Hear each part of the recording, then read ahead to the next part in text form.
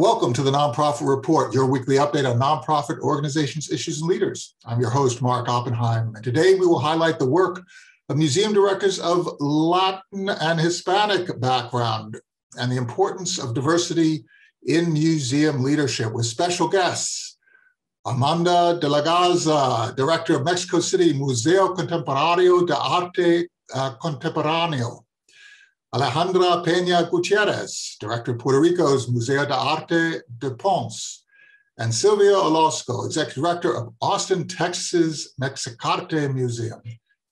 So I'd like to thank you all for joining. It's just wonderful to have you, and I really appreciate your toleration of my very poor Spanish pronunciation. I just want to kick this off by saying what is generally called by the field American art frequently traces back to just a small subset of traditions connected to Europeans and their descendants, but that definition is just so limiting, and it's only a small part of the art of America. So it begs the question, how do we define America and American art? So let's talk about the incredibly rich and diverse arts tradition delivered by America and Americans. And Armanda, can we talk, starting off with you, about your view of what is comprised by the art that is produced by Americans? And you're on mute. Yes. Hi to everyone. Thank you so much for having me. And I'm so glad to be with you and with, of course, with my colleagues Sylvia and Alejandra in this conversation. And I would like to say, first of all, that the term American art is term mainly used in the US. And that's like, to start with, like, of course, at MUAC, we have an international program. We have many artists from different regions of, for example, Latin America, and also artists that work in the US or are based in the US, or that even are American artists, so to speak. And in that sense, I think we need to, of course, broaden the conversation. For example, last year we had a seminar, international conference dedicated to Indigenous contemporary art. And we use the term as the Americas. Yeah, like stating that it's like a very broad space of territory, land, and that it's a very complex conversation in the different regions that do have a territorial sort of link, so to speak, and also different conversations that we are having, and that we need more and more to become open to hear this conversation. For example, in the case of Indigenous art in the Americas, it's like totally different how, for example, Indigenous communities are named. For example, in the US, it's Native American people, or in First Nations in Canada, and Indigenous communities or Indigenous people in the rest of Latin America. So I think sometimes we are talking about different things when we talk about like American art or different topics, but I do believe we need to have a conversation about it, and in order to expand our views on what we should be talking about when we talk the art of the Americas or from the Americas. And for example, there's like this association, very important association of museum, of directors and the AAM. And sometimes it is hardly portrayed, for example, the Latino art scene, or on the other hand, the museums in the rest of the continent that actually operate into an international realm. So I think we need to push forward this conversation, just not to stay between, the people we work with, or the museums or institutions that work with the region, but rather that we can have a conversation with many other museums in the sense that to understand what are like for example, the lack of representation of certain communities in different institutions across all the continent. So one of the things that you're saying is that America can be defined by geography, but geography based in culture that can be different. It cannot respect national boundaries as they are defined in modern times, but more traditional boundaries. It could be defined in terms of language. It could be defined in terms of different cultural threads that different people bring among them. You have immigration to these different countries. Alejandra, how do you look at the idea of the art of Americas as you develop your exhibitions and you're trying to engage in a dialogue of what's going on in the world? How do you think of this art? Well, I would just like to add to what Amanda said, that, and you talk about geography and thinking of that concept, I can tell you what American art is not considered to be, and that is Puerto Rican art.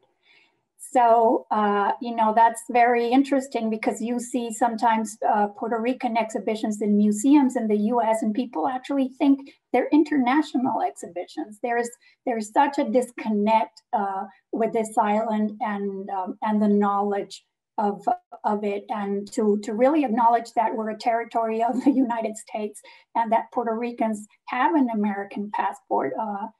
Puerto Rico might not be a state, but that doesn't change anything. So, we really, I think that Amanda is right. Outside of the US, we don't tend to catalog as much. And I talk this way because, my background, I'm also Mexican. So, and most of my career before coming to Ponce, I worked in Mexico. So we don't think so much in labels, and what we try to do at the museum is keep a balance. The Ponce Art Museum has mainly a European art collection, so we have to follow that line, that thread also. But we like to include, of course, Latin American contemporary artists and, of course, Puerto Rican artists. So we just try to balance things out. I think it's really interesting because if you take a look at an artist who lives and works in Vermont and an artist who lives and works in Puerto Rico, right? Are they equally American? The answer is absolutely yes, right? Are they considered, as your point states, are they considered to be equally American art? Well, the field has in the past not given both equal consideration, but should. And by the way, I was just correctly criticized for my terrible pronunciation in Spanish of your names and the institutions. I want to apologize again. I'm doing my best, and I appreciate your indulgence. I wish I could speak Spanish. Sylvia, when we're talking about the intersection of cultures, nowhere in the United States is that more clear than in the founding of the state of Texas and the tensions that existed in the border that predate modern times.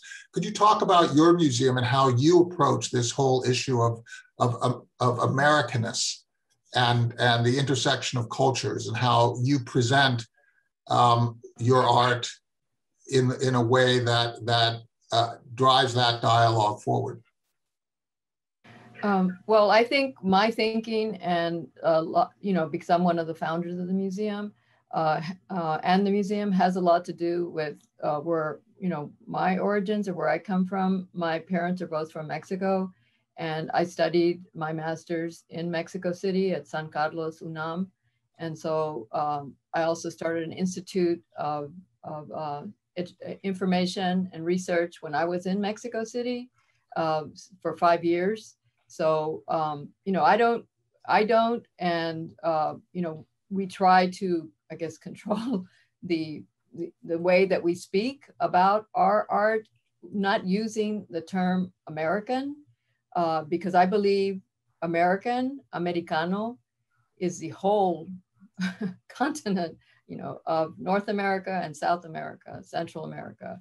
And that refers to all these different art forms.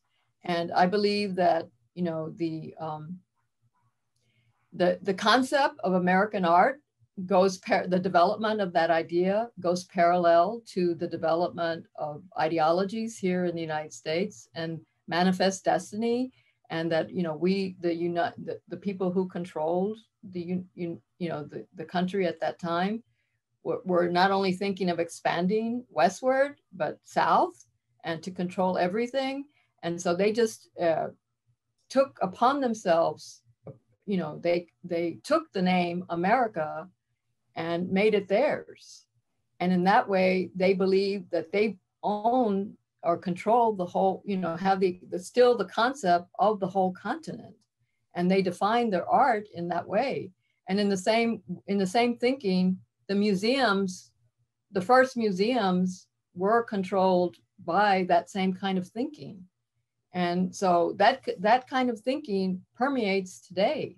I mean, even in the museums associations, the only people who can be in those directors meetings, if you pay a certain amount of money or you have a certain amount of budget.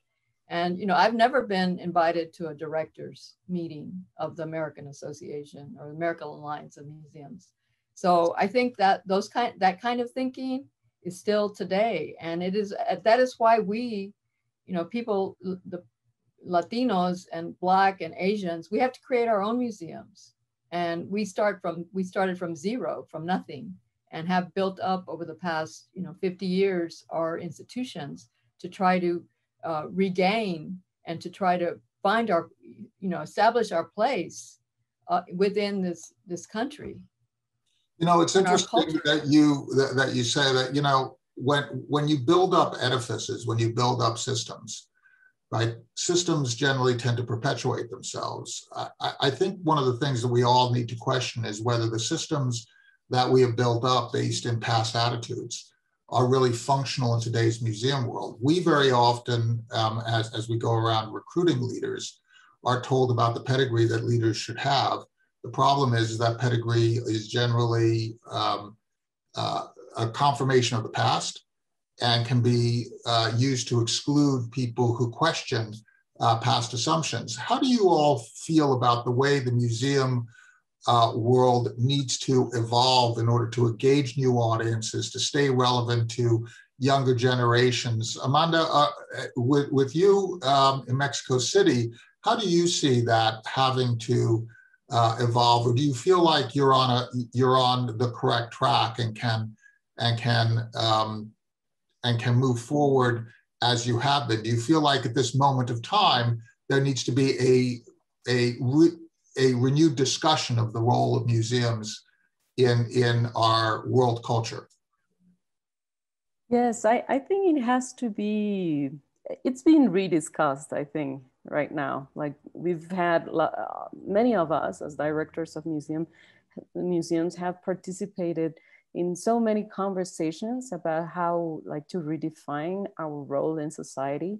And like, we have the actual traditional classical functions of preserving art or researching, if we have a collection, of doing exhibitions, or, you know, presenting artists and everything. But I think we have all reached to a level of conversation in the sense that we are not innocent institutions. We need to actually be critical with ourselves in order to move forward, in order to have a more open conversation of how we can achieve certain goals in terms, for example, of representing other communities and having a critical point of view and on our history as institutions, as cultural institutions, and how in some way the museum, as like a general abstract idea, has contributed to certain, like, for example, colonial views of, or have in the past marginalized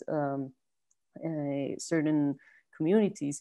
But in that sense, I would say this is a product not just by good intentions of institutions, but rather also of, like, social movements.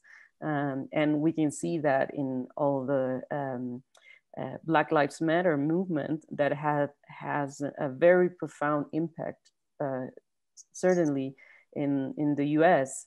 I mean, what I've read in the news and everything, how this has actually moved the conversation, not just in terms of representation, like what type of artists do museums collect, or do museums like portray, but rather like even in the curatorial teams, in the teams and the inside of the organization. And in that sense, in Mexico and in Latin America, the conversation, for example, about race is totally different. It cannot be translated literally into what is happening in the US. In Mexico, it has to be a lot with how, for example, indigenous communities have been left out of the main narrative of art, and how even to understand what does, for example, contemporary indigenous art means, in the sense that the notion of even contemporary art might be something that it's not related to the artistic practices of indigenous communities.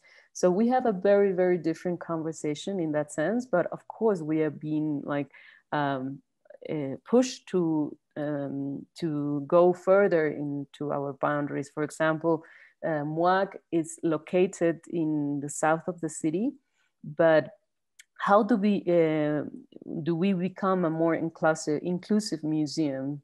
In that sense, for us, it has to do with access, that we are so far away from the peripheric areas or that are the marginalized areas of the city.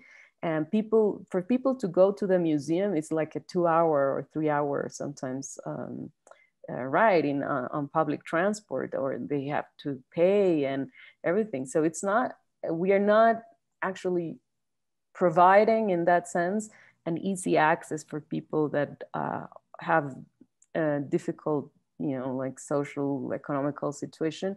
So we are developing now that's a program that it's how the museum actually goes there, goes to different communities, goes out from its comfort zone, which is the south of the city, and it's more enrooted community, which is the artistic community, the people that already goes to museums, and how do we do a larger, broader outreach, trying to go to other places, to develop programs and to develop relationship with other communities, saying that our role is also not to show art in that sense, but to allow artistic experience for other publics, aesthetic experience to publics that normally don't have access to it, because we believe that it is a way of having this notion of like transforming the mind and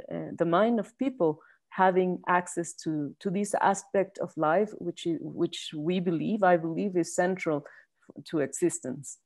You're raising a very important point, right? Museums can frequently confirm the powerful in their power, right? Through access, through what is presented. Alejandra, when you look at shaping the museum, and it is true, right? It's the people who have money who fund the museum, right? It's the people who have money who give, and that's where power aligns. The power aligns to wealth, who give the artworks, who build the buildings, right? Who, if they're in government, who are funding the government funding streams. Should museums be questioning this, whatever structures there exist? As part of the role of a museum is to provide voice to those who do not have power. I think they certainly have to, and it starts with the boards too. In the case, I know Amanda's museum is a different sort of configuration of a museum from my museum, because it's linked to the university, and that's, the institution that holds everything, and it has its own rules. But in my case, in a private institution, even if it's a nonprofit institution, and this is the case for a lot of museums, we have to start by changing the boards.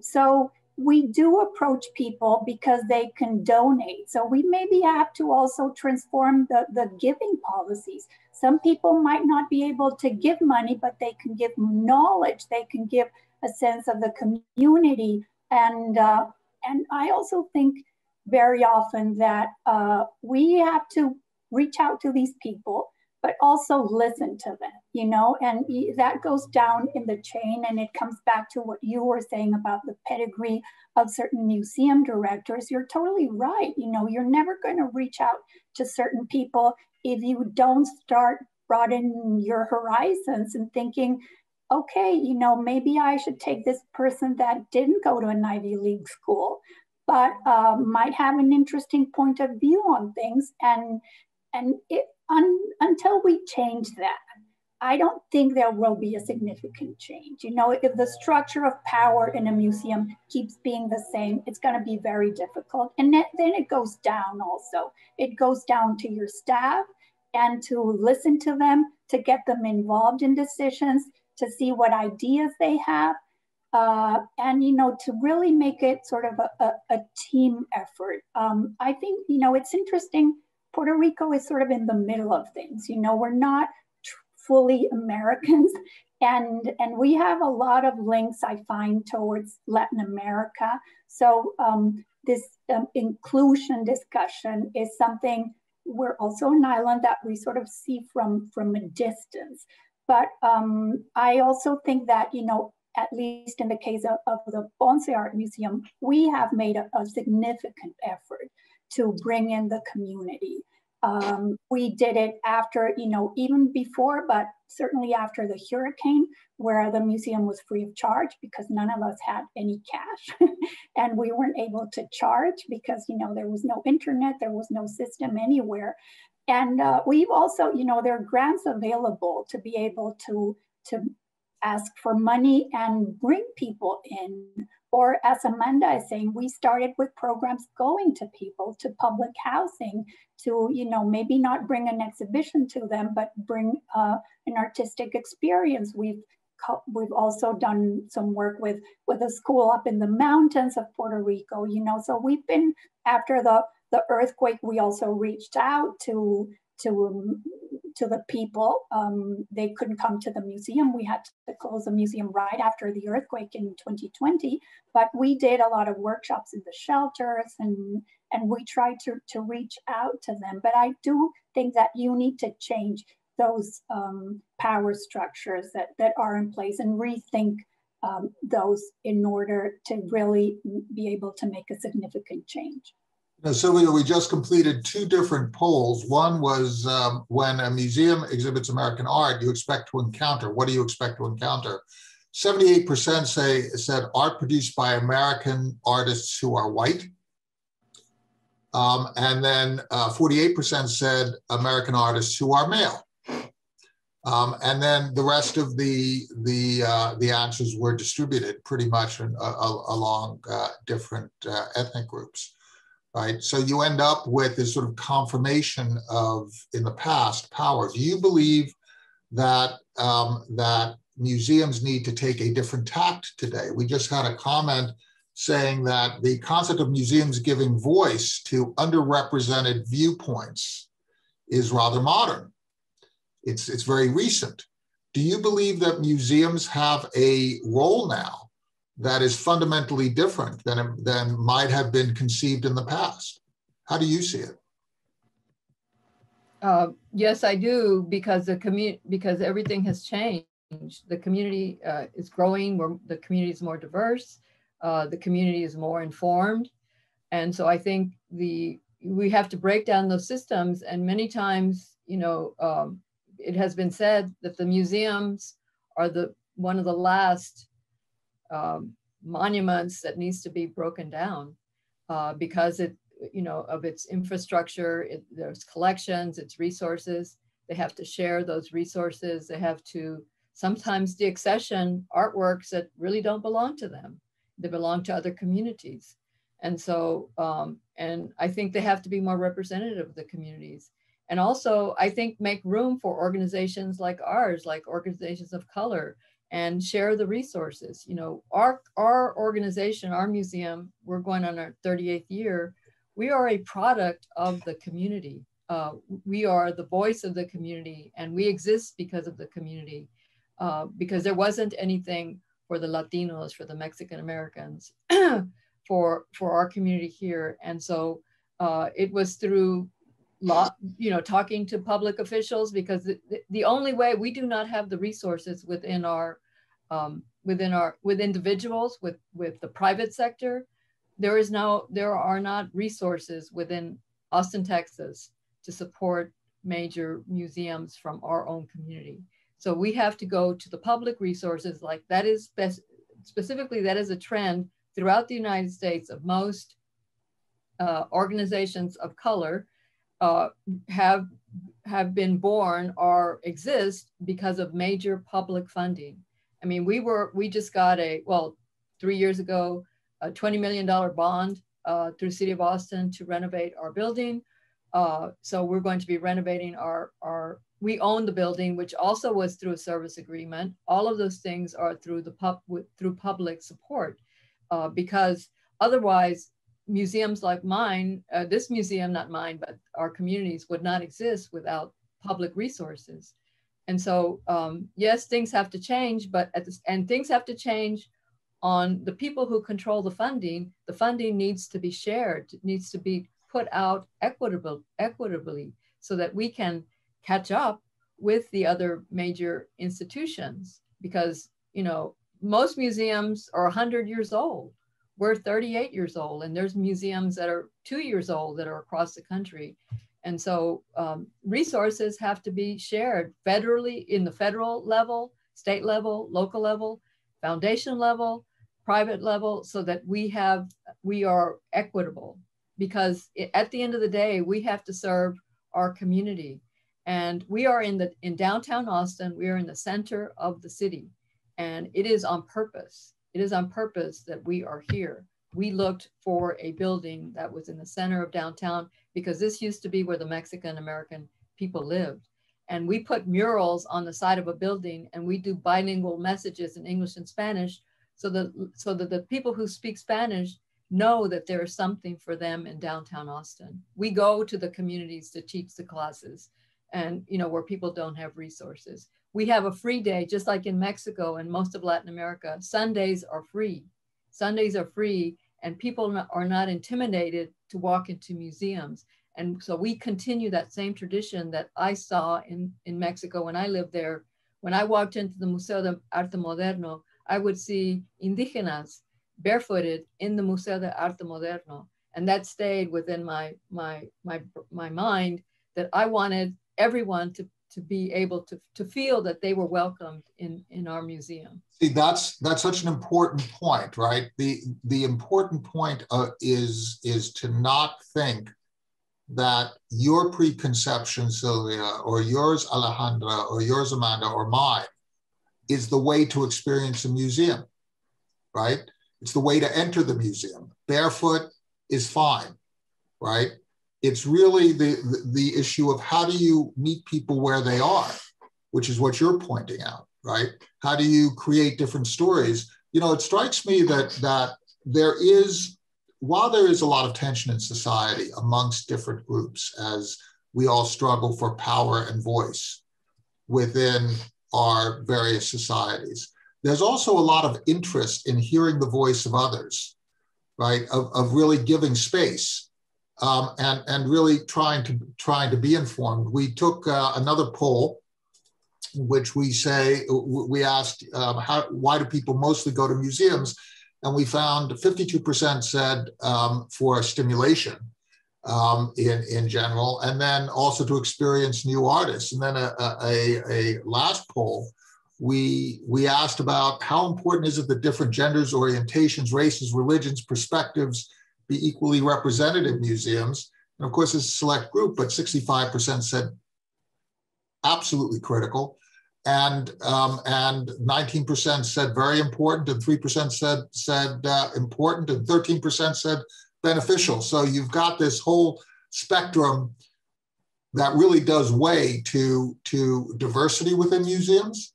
That's a really interesting idea. So let's go around the table and talk, because we're coming to the end of our time. We'll give you the first word, Sylvia, then Alejandra, and you, Amanda. If you were going to make one major change to museums to position them as vital places of dialogue and attendance and excitement, in today's world, what would you change? Sylvia? I would make all museums free. All museums free? I would make them all free because at the end of the day, people do not come because because of the you have to pay to come in. When we have free, it's just packed. And so I believe that that is the main obstacle is that in the museums, you have to pay. Meaning that museums are not just for the tourists who visit and the people who are there who can pay admissions. Museum is there for everyone. Exactly. Alejandra, if you were to make one change to make, now you can't choose Sylvia's thing. That's a hard one because I was thinking the same thing as Sylvia. We have exactly the same experience, but if not, I think that we would have to do what we do, like to